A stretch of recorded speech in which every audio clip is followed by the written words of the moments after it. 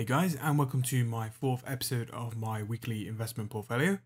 Now, this week has been a bit of an interesting week in the world of investing, just to say the least. This week we had the whole market in meltdown at Gamestop. Now, if you don't know what happened with Gamestop, basically a hedge fund was involved in Gamestop and was trying to short sell the stock and basically manipulate price to where they could buy in at a lower price and sell it at a higher price. Now, a thread on Reddit, Wall Street Bets, bet you've heard of them this week, picked up on this and they basically took advantage, and fair play to them. Now, as you can see by the graph this week, the stock went mental and pretty much showed the potential of what something like a Reddit thread can do to the market if it's got the right sort of momentum and the right sort of things with it. So this stock, which is very short sold and is very leveraged, basically exploded from $47 a share up towards the $500 mark, and it's basically summed up this week. And because of that, prices have gone crazy for other things. Now, similar to GameStop, other stocks which are such like this are AMC and Blackberry, and I think there's one other one as well, and they have had a similar sort of increase in price. Now, as you saw in my last episode, we did pick up some Blackberry stocks. Now, this week they have done really well for us, and basically all the gains in my portfolio this week have been Blackberry. Now, unfortunately, towards the end of the week, Blackberry has slipped off and is nowhere near where it was in the beginning of the week, but it has had a similar path here to GameStop. Now, next week will be a very good week for GameStop and basically for the investment world, as we can see how it's going to react after this week. As you can see, a lot of dips and a lot of highs, but that is just because GameStop has had its limits stopped and people weren't able to trade or to sell GameStop, and a lot of outside interference was happening to try and stop the rise. Now, Blackberry for this week, if I can just load that up. So as you can see, it had a really big spike, and it spiked towards sort of $25 a share, and we were bought in for about 12, so we were pretty much doubling our money off it this week. And because of the panic with GameStop and the idea of it, people were stopping Blackberry being sold and bought. It did nosedive towards the end of the week. Now, I'm just seeing this as an opportunity basically to get in and buy some more cheaper stocks. Now, Blackberry, out of the three companies which are currently experiencing this sort of turbulence time in terms of investing, I believe Blackberry is the best in terms of a company. I believe the software they offer, the contracts they are beginning to source and win, provide a very sustainable future for Blackberry, and I think it will only grow from here on. I think the fact it's tied in with the GameStops and the AMC sort of push in the market at the minute is what is causing a bit of unnerve towards the stock and making people panic sell. They think they're along with them too in terms of a hype train, but I think out of the three, Blackberry has got the best future and it has the most profitable sort of product in terms to sell, and it will only get better. So in terms of Blackberry, I'm long for Blackberry. I think I will just keep adding it as time goes on. But if the price does seem to hover around $12 a share, I might become a bit more aggressive in terms of buying it and use most of my weekly sort of investment money on Blackberry and push for the future. Now, some stocks we picked up last week as well. We also picked up some EHang, which also saw a bit of a rise last week. And then it pretty much nosedived towards the end, similar to the other stocks I've had. Neo as well was one stock we did pick up as well last week, along with EHang. They both are pretty similar. They both sort of follow the same sort of trend. They both sort of did well at the beginning of the week and have nosedived since. But these two companies are electrical companies and they will only get better in the future.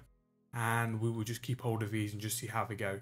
So for the time being, until the sort of market levels out due to GameStop, I am going to try and see what we can do in terms of keeping a little bit of my investments every week into safe investments, but I do believe the market is that volatile and I think an aggressive approach is really good. So I am sort of looking for newer companies which have a bit of a push for profit and could sort of scale up anywhere near the sort of speed of Blackberry and GameStop have done this week. But we'll go into that later on what I'm going to pick up for that as well. But that's basically been this week in the investment world. It has really been dominated by the GameStop incident and the fact that a lot of trading companies and a lot of brokerages have tried to get involved and limit traders buying and selling stocks. Now, Trading 212 did have its issues this week, and a lot of people have reacted badly to that and have said that they will stop using it. Me personally, I will keep using it just for the time being, just because I don't think there's no viable alternative at the minute. And I believe that when it's high volatility, the prices move so much, I very rarely will get in at the right time. For me, I'd rather just average out and continue to buy. And although at the minute I'm having to use this version of the web app, which I don't like, the other version I normally show this show on is very good. For me, I find it very easy to use and very sort of good information and the ability to find different things. So that's why I use it personally. So that's pretty much been this week. We have made some gains, but towards the end of the week it's all sort of gone. And we are only just sort of in profit for my account so far. But this is what happens. Stocks do go up, stocks go down. We don't panic, we stick in long, and we just hope for the best for the future. Now, one idea I did have for this week was to amend my portfolio to sell some stocks out. I haven't had the time due to work this week. I'm due to start a new job in a week, so hopefully I can have the time available to do that some point soon and just sort of set my investment accounts up a bit better for the future. I did go for some very basic dividend stocks and just seeing what's happened over basically in 2021.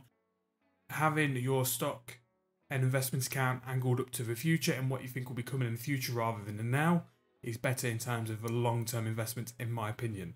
Now, if you do have any other opinions about anything I say through these episodes, please leave them in the comments and maybe in the next episode we can address them, we can talk through them. But now we'll go on to the stocks I've bought for this week and we'll go from there. So starting this week's investments off, this is the first company I'm going for. It's Social Capital and it is an investment firm. Now, normally this is against what I wanted to do at the beginning of the year. It's not a dividend company and it's not a safe sort of blue chip stock. But in this current investment climate, I'm just thinking, why not? I mean, it's very volatile. It's a chance it's a big growth stock and it's got potential for the future. I think it's a correct sort of investment company. It's not like these companies which have been burned this week. And it's got a price which I think can only grow in the future. So we're going to put £100 in at the stock price of $24 and pick them up. And then hopefully if it performs well over the next couple of months, maybe continue to grow that and build that up as well. Now, I know that at the beginning of the year, we've set out to become a dividend portfolio, but how the stock market has gone for this first month, I'm starting to slightly edge towards a couple of growth stocks and a couple of volatile stocks as well. Just at a chance of getting some form of profits because the dividend and the blue chip stock are just been a bit stagnant at the minute. So I just like to have a bit of variety in my portfolio as well. And that's what I like about having confident blue chip stocks. They can form a base and I can put a little bit of money into some more volatile and risky choices. And hopefully in the long term, they'll pay off. Now, I don't intend to sell any of these stocks anytime soon. And in for it for the long run for all these stocks which I'm currently picking. So for my second stock for this week, it is Senseonics. I can't pronounce that name, but you get the drift. Now this is a company which is working towards, it's in the healthcare industry, and it's basically to do with insulin and trying to work out a form of improving how insulin's administered, treated, and all forms of that. Now, obviously, insulin is for diabetes, and it's something which, again, is something for the future. They are trying to develop new technology and just to get a better method of distributing insulin into a person. So it's something which can only improve in the future. And I do think at the price it currently is, it's very low. So I'm only going to put in £50 for this for the week. And like I did with the previous stock, we'll just see how that goes as well. And for the rest of the week, I will put it into some of the stocks I have in my portfolio. Now, I don't like to go completely for the risk for this week. I will do these two stocks and I will go for some normal stocks as well, just to increase my portfolio wealth. Now, I'm just going to give you a quick scroll through my portfolio. We are a couple more stocks which are on the negative for this week. I just think at the minute the market is a bit volatile due to what's happened with the Gamestop incident.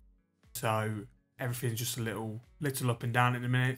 I did manage to get a free share this week, which was Royal Dutch Shell, but I'll swap that out to the Dutch Shell, which I have, because I think it works out better for me being a UK resident. I will try and figure that out again and sort of put that in another video, because there are various forms of certain stocks, and certain stocks have implications depending on where you're based. But I'll mention that in the video. Now, I'll just go through and pick up some Starbucks. Now, it is kind of a basic company, but it's just got that model which continues to work. It is only growing in the long term. In a minute, it's got a little bit of a dip, which is why I'm hoping these will be at a bit of a cheaper price than normal. But it's a very good model. It does pay a dividend, not a very high one, but it is very sort of sustainable. People always go for the coffee, and it's power of a brand in a minute. Starbucks is very much the brand for coffee, in my opinion. And along with Starbucks, we are going to pick up some Apple. Again, it's just a steady company. It's the powerhouse. And I can't see myself going too wrong with this as well. Not so much a dividend company, in my opinion. It's more of a growth, and it's sort of the top dollar companies now. The dividend is that low. It's neither here or there, but the potential and the growth in Apple is still there, as long as they're branching out into different products. So we can get some Apple and 3M as well. I'm just going to pick up some more of that for this week. It is a holding I would like to extend because it is a very consistent dividend.